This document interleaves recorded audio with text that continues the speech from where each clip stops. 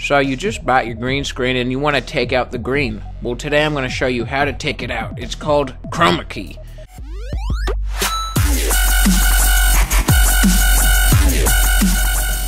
Okay, so this is Thomas, and today on Mesen Tech I'm going to talk about, how to chroma key, take out the green out of the green screen that you have. It's very easy to do. You can do it on many softwares. Today I'm going to show you how to do it on Adobe Premiere Pro Cs6. So this is what it should look like. If yours doesn't look like this, it's actually really easy to reset it and go back to the factory defaults or whatever. And all you have to do is just reset current workspace. So if you have any problems, it just resets everything. So it's back to normal. And what you want to do is you just want to import your footage, and you can do that by going to File, Import. I usually save all my stuff to the desktop, which is unorganized. And I'm just going to find a clip that has the green screen. So I'm just going to open the file, and boom! Now I have the free runner. Well, this is just a video, and it has the the green screen. And as you can see, green screen, it's a case review. You can check this case out on my channel, and we don't really need all that because there's no green in it. So I'm just going to delete it by getting this little razor blade, and I'm going to cut it, select this, and delete. Okay, so I'm going to show you how to take out this green. So as you can see on the side, there is tape, and obviously we don't want that. So what we're going to do is type in garage, and it is 4-point garage mat, as you can see, and all you want to do is just drag that on, and nothing happened. What the heck? No, you want to go to Effect Controls, and you can see it right here. You just want to click on that, and you have these 4 little circles, and you just want to bring them in so you only can see the green. As you can see, there's tape here. We don't want that, so I'm going to erase that. So as you can see, it's only green, and then myself. I was kind of dumb and actually wore a green shirt, but it doesn't matter because that will change to the color. Well, that will match the background. Next, you want to go to Ultra key, and as you can see, Ultra key is right here, and you just want to drag that over top, and you can see you have this very nice Ultra key.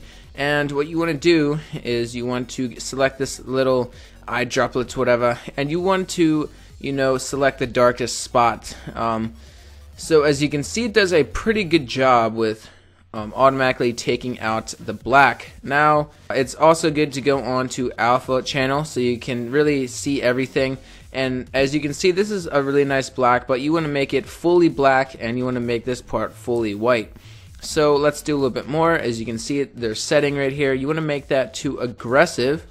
As you can see, it takes off a lot of that. But we can, fix it even more. So you want to bring down this mat, and what you want to do is you just want to push up the pedestal all the way up to 100, and you can see it takes off a lot, and we can still do more. All you want to do is click on this green, and you want to keep, going up and hitting these spots until all that is, gone. As you can see, it's fading away. You just want to keep going up until everything is perfect. Okay, so it's looking really nice right here. So let's go back up to this. Okay, now as you can see, there's a little bit of white there, but it won't show up.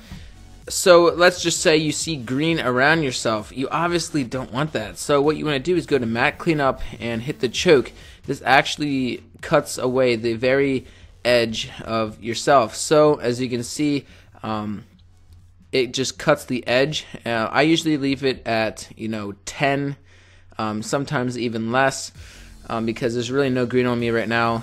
And then soften, it just blurs the very edge. So it's really, it gives it a nice clean look. I'll keep that at 7 too. Now that is pretty good. As you can see, it's looking really nice. So let's go to color correction. This is the final touch, and I'm looking a little pale. So let's bring that up to 130 to make me have a very nice tan. As you can see, I have a very nice tan right now, so I'm a little bit dark. Let's brighten me up.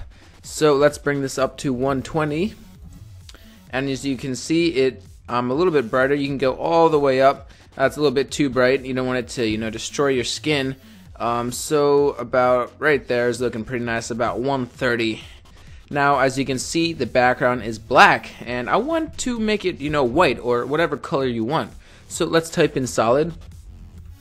Now you see the solid. Now you just want to drag the solid all the way down on top of the clip, and bang! I am white, or the background is white, and it looks very nice. So let's play this. What is up, guys? Thomas here, and today on Mesen Tech, we're going to review the free runner by Switch Easy. It is a iPhone 5 case, and it actually looks pretty nice. We're going to unbox it and review it pretty soon.